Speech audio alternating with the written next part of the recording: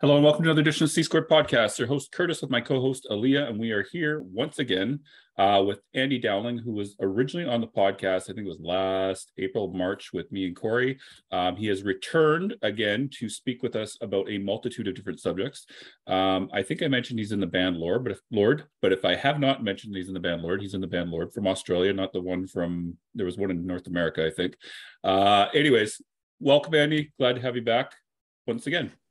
Thanks for having me back. It's familiar surroundings, or almost. It's not the three of us from last time, but it's great to be back on the podcast. And it's going to be a good one. So to start it off, Aaliyah always leads the proceedings, so I'm going to pass it over to her. All right. So since it's been a while since we've had you on the podcast, could you maybe give a brief summary of who you are and what you do in the realms of metal, apart from what Curtis already told us? Yeah, so being in the band Lord, and we've been around for quite a few years now, got a fairly strong history here in Australia, and we've touched in different parts of the world as well, done a bit of touring. We're an independent band. We have been for, probably 15 plus years. And the result of being an independent band, as most people know, is that you end up doing a lot of different things yourself. So in the band, I am the PR guy, the marketing guy, the merchandise guy, the online sales guy, pretty much anything that's sort of outside of the initial creative and recording side. And I do play bass every once in a while as well. So I do actually play an instrument, but definitely taken on a bit of a band manager role. We definitely have equal say in everything we do, but try to lead a lot of the discussions and point it in the right direction. But I think as a result of that, definitely found myself in the independent sort of space, talking about self-promotion and working as an independent artist.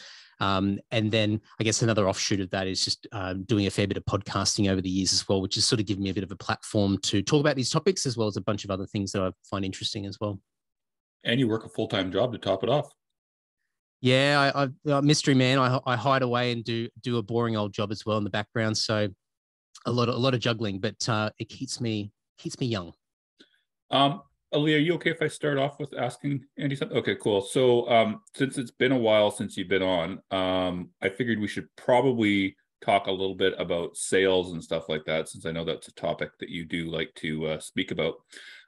So first thing, I guess, is where would you say a band should start off if they're trying to sell themselves without coming across as douchebags, as we know most bands can do on social media? I want to hear it from you, Andy. Oh, okay. I know we've got a hard deadline here with time. I mean, I could talk about this for hours. I know you can. That's why I've started it like that.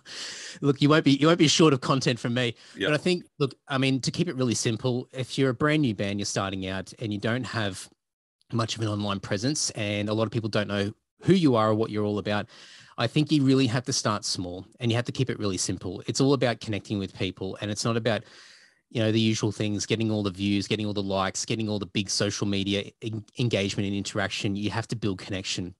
And it's like starting off in the playground when you're a kid. You don't try and win over everybody there and try and, be this massive extrovert and expect everybody just to jump onto who you are and be best friends with you straight away. You find the one person who you think you can identify with, you build a connection, and then you slowly build your circle from there. And I think it's a really organic way of approaching it, where you be yourself. Don't try to be something you're not. Don't try to win over everybody in one go. And out of, I think, a human aspect of all this is that if you're on the outside and you're looking in, you can see that people are having a good time and responding really well, then you kind of want to understand what that's all about. And you start to get attracted to that. So I think, you don't want to come on too hard too quickly. I think keep it really simple, build a connection, and slowly sort of expand that audience as you go. I mean, that's a very simplistic way of explaining it, but I think that's a good starting point.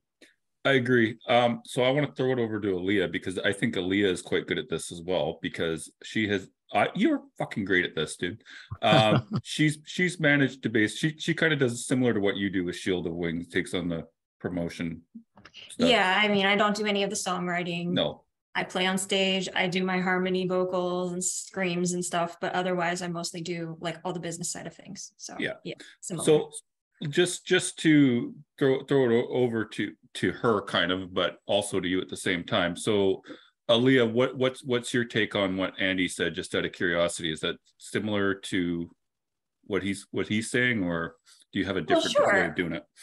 Yeah, I think that, like, look, when you're ordering your physical CDs and when you're ordering your physical merch, you want to be realistic about the numbers that you're going to sell. You know, don't buy stuff that, like 1,000 copies for your first release, and then you're like sitting on a bunch of CDs, because CDs aren't even selling like they used to. So you just have to take a lot of factors into consideration when you're doing sales. And like, because if you end up ordering way too much merch, then you're going to feel pressured to sell it, and you're going to resort to things that aren't, like, it's better to take a smaller profit margin and just go easy on yourself. Keep it small. Don't like do the hard sell, because it just doesn't work for metalheads, really. Like, you have to get people converted over to loving your music. You find the people who already are like primed to love your music, and you talk to them and you build relationships with them. So here's the magic question. So Andy, you didn't go very specific on how you come across as non-douchebaggy. So let's get let's get this, because I get DMs all the time from people, and I don't think they're intended to be douchebaggy, but they're douchebagging. But and I hate it. But reversely, I DM people all the time. I don't think I come across as a douche, because I get people talking back to me. I don't think so, and they don't tell me to fuck off. So I'm assuming it's fine. Then they keep responding to me. So can you kind of go over the art of how you do this without being an idiot? Because there's also the fake nice, which people can spot from a mile away, which I fucking hate too. The hi, how you doing? How's your kid? I hate all that. Anyways, I'll let you speak, Andy. Well, I think, Curtis, you've got a unique lens over this, because you know all the tactics, you know what people are doing, and you know the strategies behind it. So you can cut through that a lot quicker than probably your average person. You can. Maybe. You can. I think one thing just off the top of my head really quickly is that it's all about engagement, but it goes both ways. And I think it's once again, all these things that we're trying to work out and establish are all human qualities. These are things that we're all attracted to or repulsed by. And you can't expect something without giving something yourself. And so the ones who do a really good job are the ones who are focused on giving attention to others. So interacting, social media engagement. So if you are an artist and you're trying to establish yourself and build your audience, then, you know, if you're on, we'll use Twitter, because Twitter's always a fun one. You know, you're getting involved in other people's discussions. You know, you're seeing other topics and you're responding and you're engaging in their posts and you're showing interest. And you might think that's sort of counterintuitive, because you're not getting an opportunity to talk about yourself, but people get attracted to somebody who's not coming across too hard and trying to sell something straight away.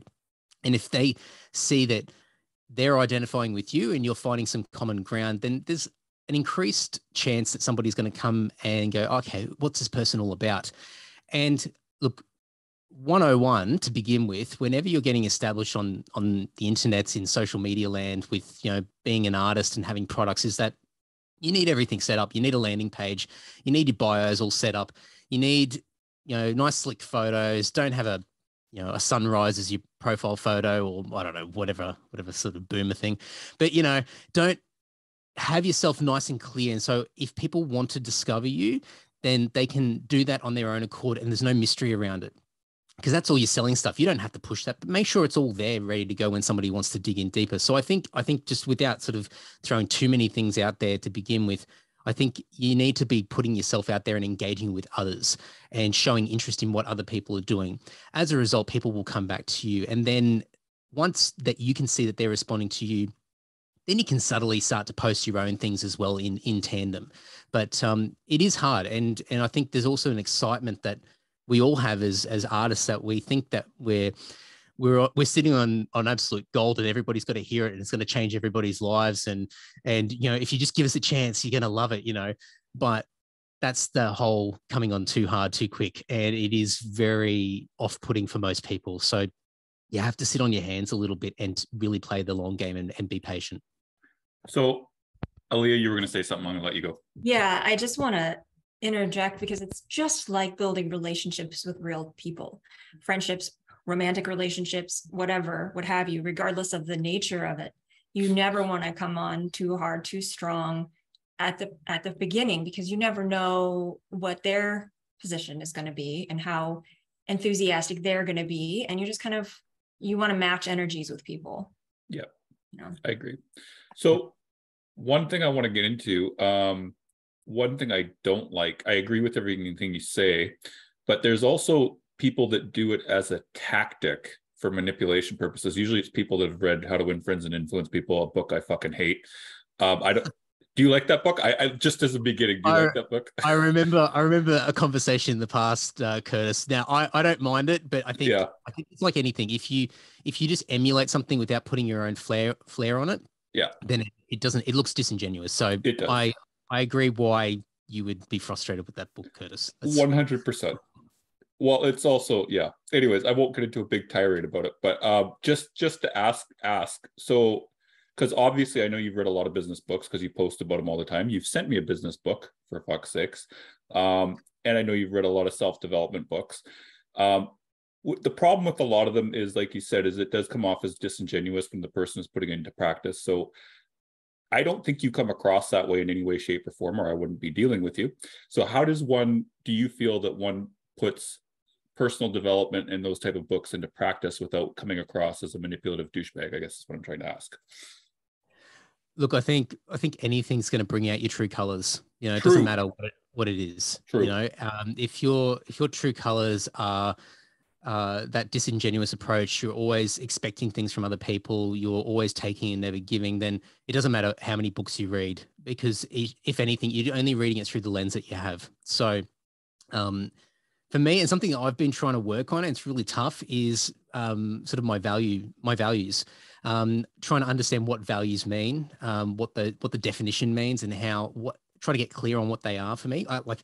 There's things that are second nature for me, but trying to identify and get clear on them. And I think once I've started to sort of get a little bit more clear on my values, I realized that the self-development stuff and business books and all these sort of things are just amplifying values that are already pre-existing for me. I've always been somebody who wants to connect with people. I get so excited talking to people and building relationships and friendships. I'm not always the best friend in the world, to be honest, because I've got too many. And so I'm not always sort of the best friend BBF or whatever, but no, BFF, I should say, best friend forever. But I really enjoy the connection and I love the interaction with people. And so that's why I feel that I've thrived quite well in the role that I played within our band, because I'm just so excited to talk to people. And so these business books and these self-development books have just been extra tools on top of it. But I think ultimately, any tool is just going to bring out people's true intentions. And so I think that's probably the defining difference with it. So if you mean well, then you'll act well. The intention always makes a difference. I agree with that. Aaliyah, I'm going to throw it back to you since I haven't let you really talk too much today. Yeah, I'm sorry. What are you talking about? I've talked plenty, but I do want to add to that. Yeah, it's possible for people to come off, even if they have good intentions, it is possible for people to come off wrong. It's not 100% of the time that your intentions will come through purely. And it also depends on who you're talking to. You know, the person you're talking to might be really jaded and might be prone to seeing the worst in people as well. And you can't affect that. Yep. But I think that it is 100% true that if you are looking into this, becoming a better salesperson and not simultaneously looking into becoming a better human being, you're not going to become something that I would particularly enjoy being around. Agreed. I think just really quickly, because like any of these topics, I can talk for hours. Yeah, that's a really good point that you just raised, because there's two different sort of immediate thoughts as far as good intentions but poor execution, and one of them is I'm so excited, I've got to get in your face and you got to pay attention to me because I feel that you're going to really enjoy this. And you're convinced that whatever you've got to sell or promote or whatever, that person's going to love it. And you're not thinking about them. you're doing it from the best possible place. Like you're thinking well, but you're not thinking of the other person. It's a selfish approach, but it's not with bad intentions. So you have to sort of check yourself every once in a while when the adrenaline starts to kick in. You're like, oh, I can't wait to just spam everybody with my big news. The other side of it is the person with great intentions, but the jaded part, which you highlighted. And I'm sure we're connected with very similar people, but there's a number of people that I absolutely love. I've got great connections with, I've known for years, but their posts and the way that they put themselves out there is always with this victim mentality. They're talking about how tough it is, and they're pushing this implied guilt onto the audience to get them to engage with them or to buy or to support or to like or to stream or whatever it might be because of their difficult situation. And it's not because they want people to feel guilty. That's just the byproduct of what they're doing. And I know some people who are really talented, really successful as far as a creative endeavor and built this great brand around them. But their tone around how they put themselves out there is just really off-putting. And a couple of them I've either called out publicly in a slightly polite way, but or I've DM'd a few people and just said, hey, like, just a suggestion, like maybe just reframe it a little bit, but hasn't really been taken on board. But it's hard when, I mean, all the stuff that we do, although it's salesy and, we're talking about the business aspect of it, it comes back to our craft and it's emotional. And when it's emotional, you need that extra level of effort and energy put in to keep yourself in check because it can run out of control really quickly. So it's a good point. One thing I want to bring up, Andy, because you said being too enthusiastic can be a problem. Now, there's the reverse of it, where the person can put no effort into it. So you got to have that balance. You know what I mean? It's a bit of a care factor. You got to demonstrate that you care enough that you're taking your own thing seriously. So there's some pride and some confidence in what you do. Yeah. It goes right back to what was said before about relationships. If you're meeting somebody for the first time, you don't want to sound like you're self-deprecating all the time and shooting yourself down. True. You don't want to seem too disinterested. You don't want to sound like you're too over-enthusiastic and overly interested in everything that the other person's got to say, or self-promoting yourself. It's you need all these little things, but they all need to be calmed down and balanced. And it's an art. It's really hard. And if you're running high on emotions for whatever reason, in whichever direction, that's tough. That's really tough. So all this is human stuff, like human interaction, human behavior. And not everybody's a balanced person, especially in music. Oh God. No. Especially in metal. Especially in metal. That's right. Definitely. Well, okay. So, I think we've gone over this topic enough. So, Aaliyah, which one do you want to go on next? Yeah, I think we got a really nice bridge into talking about social media. You mentioned some people having like the victim mentality on social media. So how can people find that balance of being honest and being vulnerable, but not going too far? What do you think? Yeah, it's tough. Especially if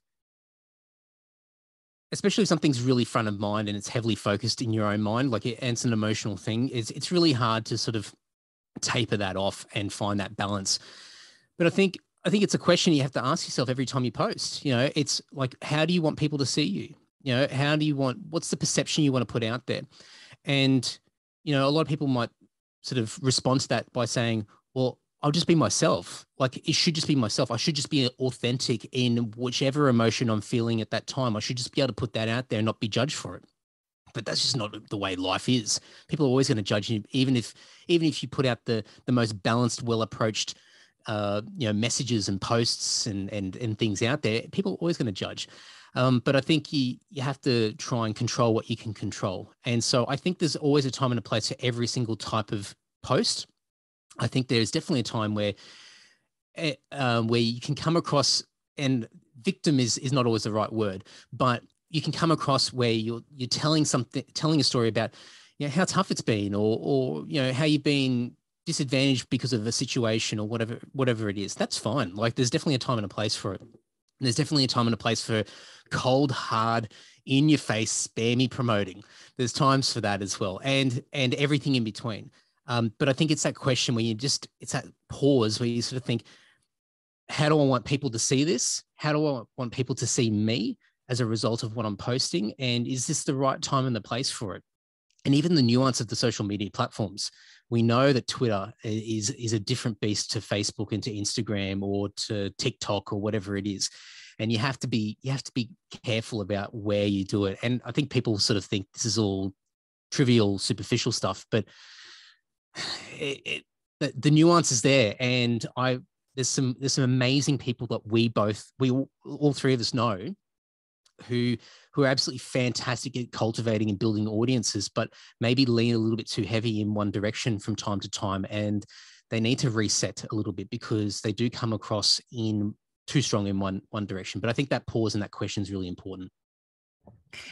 And one thing I want to add is, like you say, ask the question, how do I want people to see me? If you don't like asking that question, you can also reframe it asking, who is the person I want to be?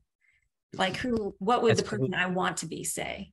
Good. That's probably a better way, especially if you're not a salesy person. Like, like for me, like I'm always thinking about sales, something about perception, and it's not from a manipulative point of view, but it's very from a probably a little bit formulatic. That's not a word. Scientific point of view, I guess. Formulaic? No? You formulate. Yeah, well, that'll do. Yeah.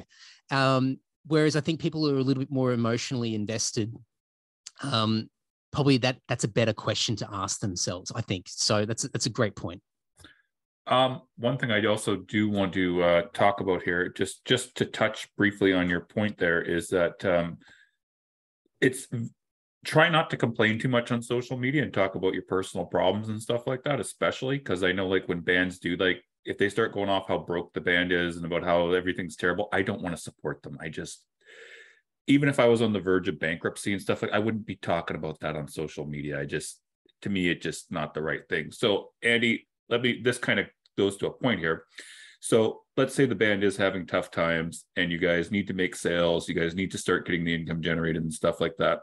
How would you, as the business guy and Lord, jumpstart a social media campaign without going into, we're in poverty and we need to pay the bills, otherwise we're fucked up and we're never going to be touring or anything, or making another album again? What would you do? How do I communicate every day? Yeah. Fine. I think look, I think there's a time and like anything, there's a time and a place. And yeah. I think being transparent and showing some of the true colors of what's going on, I think there's definitely opportunities to do that. Totally. I think if you're going to talk about something that times are tough, if you're going to talk about that kind of thing, yeah, because I think that you can do that.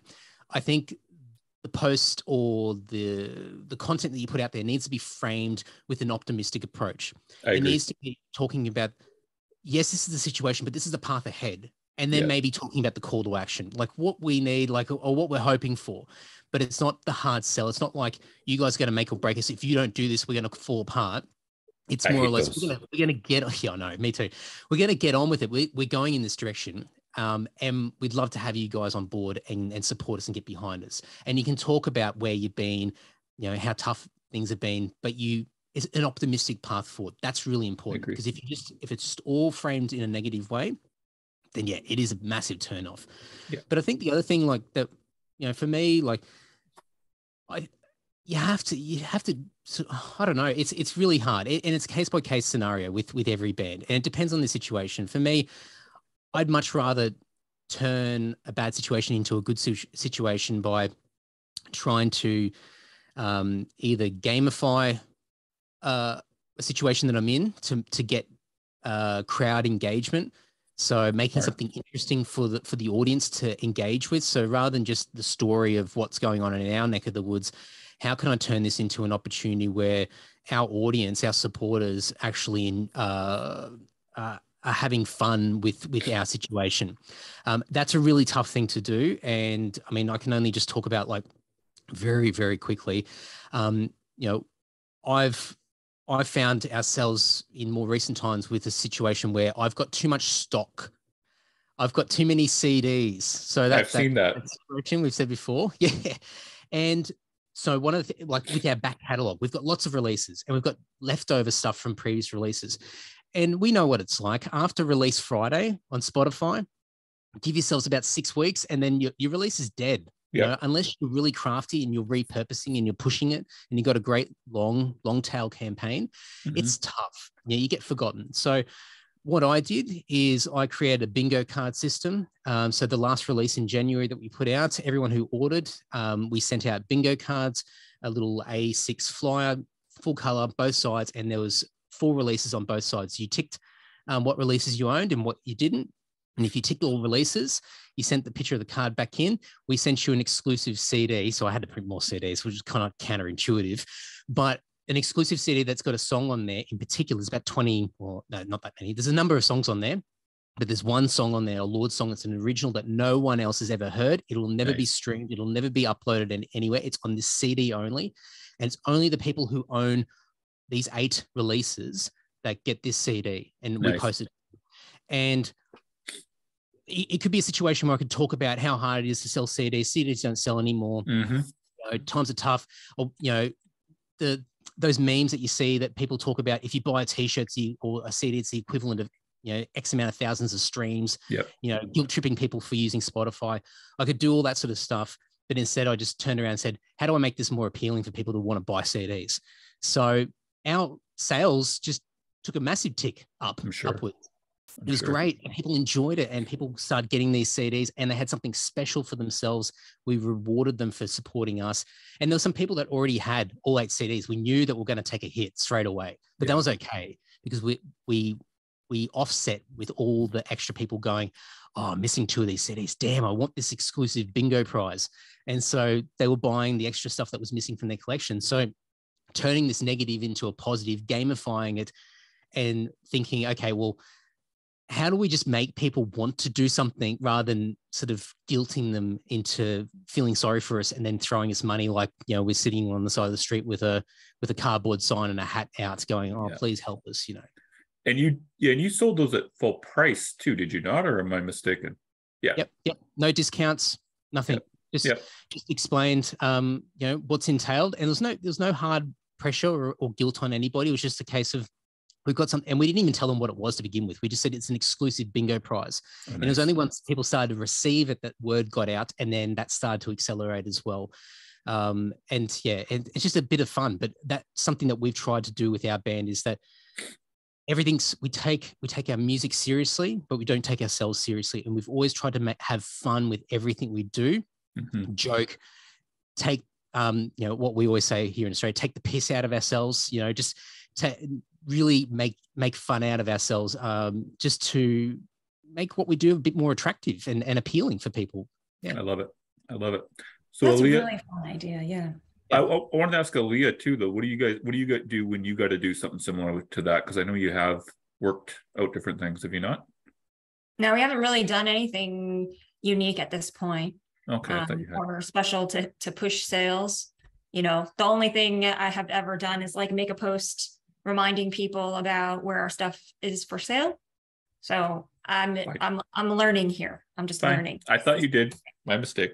Okay, I'll let you ask the next couple questions. I think it's really, I just in passing, I wonder how much of this guilt mentality of like trying to sell through guilt is based off of people's childhood traumas. But hopefully we're growing out of that as a species. I do want to. I really like the positive approach. Yeah, I want to point something out. I also noticed with the both of you guys that people do tend to buy your guys' stuff after they talk to you guys.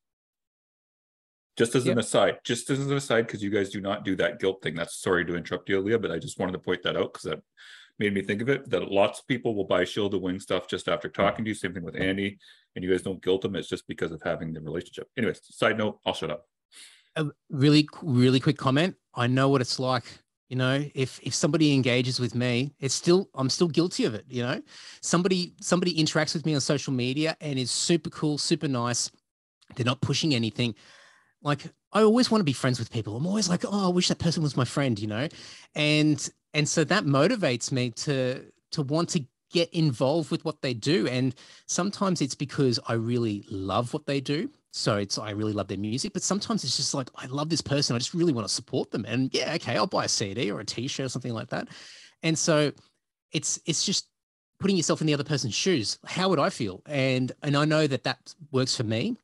So I try to put that out there, and it doesn't work for everybody, but yeah, I mean, I'm guilty of it on the reverse side as a fan of music and a fan of people. There you go.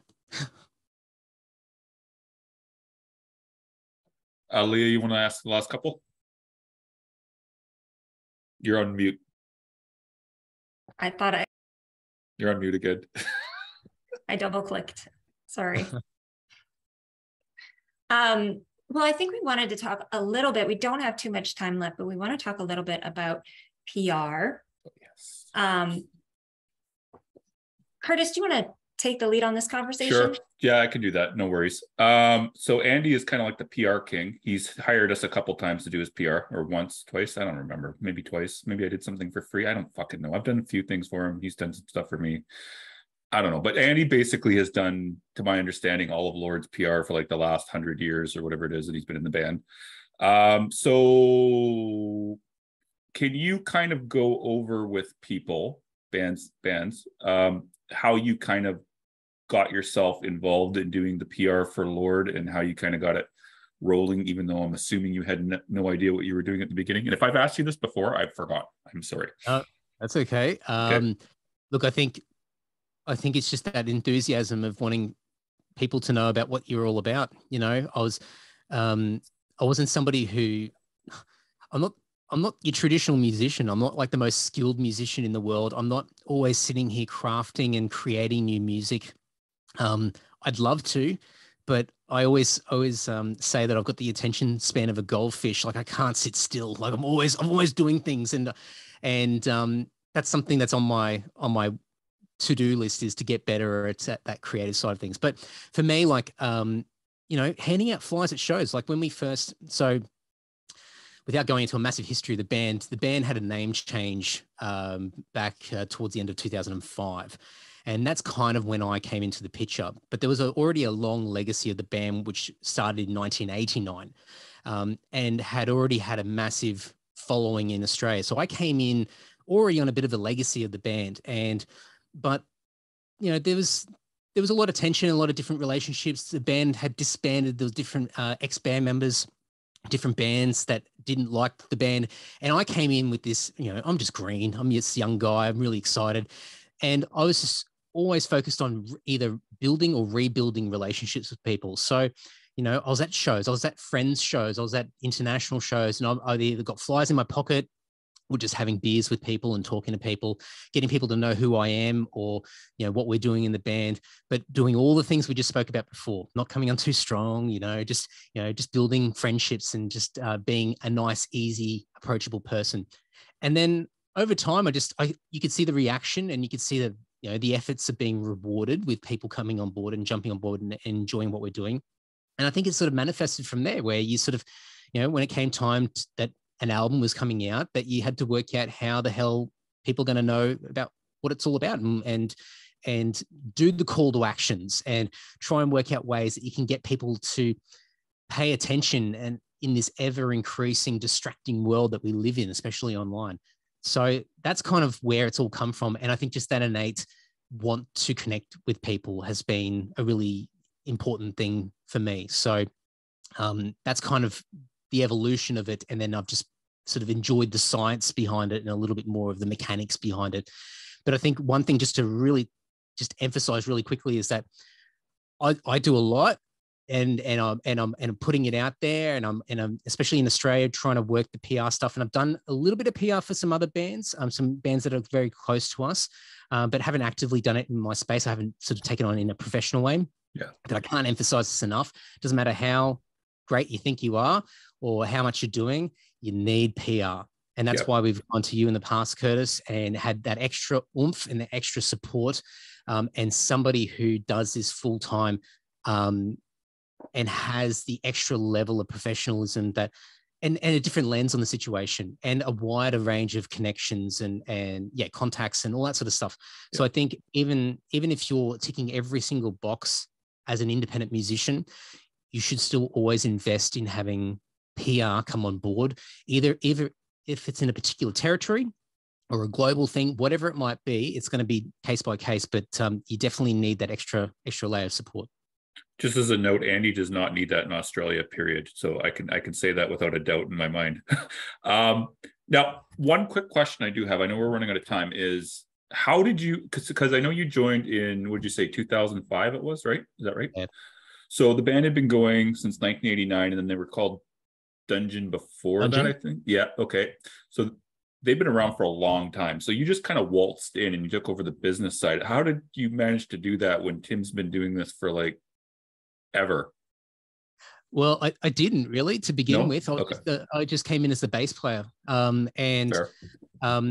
think for me, I realized that I was walking into something that was bigger, way bigger than me. I mean, I straight away, I thought I was lucky, like, and definitely a bit of imposter syndrome as well. I'm thinking, when are they going to find out that I'm not good enough to be in this band? Like, they're going to find me out soon, you know? And I think over time, and it took a first couple of years, I think in particular, like I didn't take a backseat. I'm actively involved in the band, but I think Tim did a great job of turning it into or amplifying this partnership with all of us.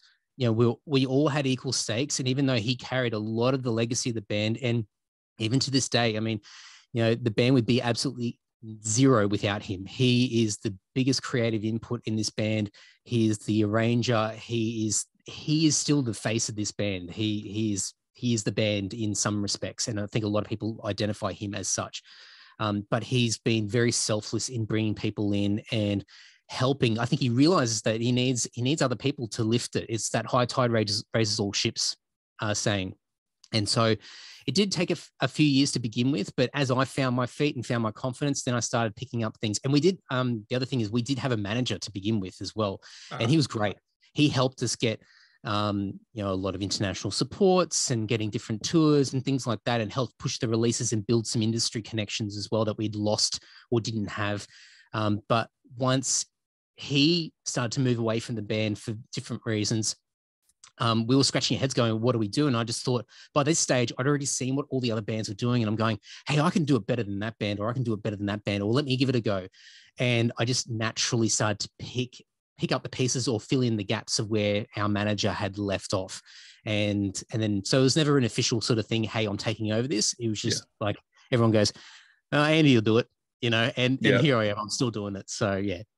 Fair enough. That's kind of interesting. Okay. Aaliyah, do we have any more questions? Well, I think we're about out of time. We are. Oh, I do think, though, to comment on that organic transition, sometimes people can tell when you have an affinity for things, right? And so you're not just out there saying like, dude, I can't do this. Like, you got to have somebody else do it. You're like, yeah, I can do this. And then they just keep giving you more and more to do. So it just happens, but it works. And one final comment, and I probably should have emphasized this earlier, is that, you know, we talk about best practice, social media etiquette, all this kind of stuff. That doesn't mean that you have to be a social person, or you don't have to be somebody who's constantly active on social media. I mean, what our conversation is framed to the person who takes on that role in the band, because, you know, we've got guys in our band who aren't that personable. You know, they're great guys and you know, really, really kind and gentle people, and will interact with people if that opportunity awaits, but they're not proactively putting themselves out there. And I don't think that anybody should feel that the pressure that they need to act this way online in order to get the results. But if you're in a collective, in a band, you need somebody to take the reins and lead a lot of this. If all 4 or 5 of you are all like that, then great, perfect. But you can't all, it's not realistic. We're not all like that, different personalities. And so the different roles need to be identified. If you're a solo artist, different situation, but maybe it's a case that you need to take on those personalities and give yourself space and time, that you will be that person at particular times and you'll be the more reserved person at other times. But Yeah, I think that just to take the pressure off people who go, oh my God, like how am I going to be like this when I'm not naturally that person? Yeah. You don't have to be. I agree, 100%. So to wrap things up, why don't you share a little with us? I know you can't be too detailed, but tell us a little bit about what's coming up for Lorde. Yeah, so Curtis asked a really good question before we started recording about are we ever going to do original music again? Because we've been doing heaps of covers over the past few years. So it was a good question, and I'm just going to repeat it. But yes, we are doing original music. At the moment, we are writing and finishing off demoing 20 plus songs at the moment. So we've gone from one extreme to the other. So we're giving the covers a bit of a rest for the time being. And next year, we're going to have what we hope is a pretty big release for us. And it's going to be unique. I don't think it's unique in the sense that no one's ever done it before, but I think it's unique that not a lot of bands do take this approach. And it's a lot of work, a lot of logistics that are going behind it. And I'm not sure exactly when it's going to happen, but next year is the goal. But I think for anybody who's been following us for a long time and have been real supporters and love our original music, I reckon they're going to be really excited. And that's here's me being enthusiastic. Oh, you're going to love what we do, you know. But I think the one really exciting thing coming off the back of or coming out of COVID, not completely out of COVID, was COVID still around, but coming out of the darkness of what COVID had been and what it had done to a lot of bands. For a band like us that hardly ever plays anymore, there's never been as much enthusiasm and energy in our band and creative energy. It is insane. And I would never have picked it. I thought that at certain points along the way that we would probably be sort of, we're going to start winding down as a band. It's the complete opposite. And we've never been more creative at the moment. And there's just so much stuff happening. So very exciting. Lots of vagueness, lots of vague posting in that comment, but I'll leave it at that. Awesome. Well, pleasure to speak with you this time, Andy. This has been a great conversation. Hopefully you guys listening have learned something helpful from this episode. And until next time, make like a bull and throw those horns up.